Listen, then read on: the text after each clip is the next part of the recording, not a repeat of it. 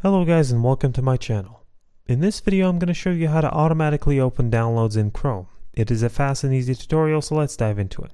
To begin, launch the Chrome browser by clicking on its app icon. Once Chrome is open, navigate to the top corner of the window where you'll see the three vertical dots. This icon serves as the menu button. Click on it to access the Chrome menu, then select Settings from the drop-down list. Once you're in the Settings page, scroll down until you find the Downloads section. Click on it to display various download-related settings, and in this section look for the option labeled Ask where to save each file before downloading. If this feature is turned on, you'll need to disable it.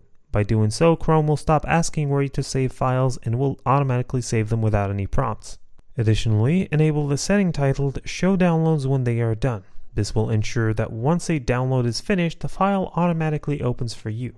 Finally, to verify that the settings are working correctly, download a file. If everything is set up properly, the file should open automatically once the download is complete. And that is how to automatically open downloads in Chrome. Thank you for watching. If this video was helpful, please leave a like and subscribe to my channel for more videos like this. And click on that notification bell to never miss an update.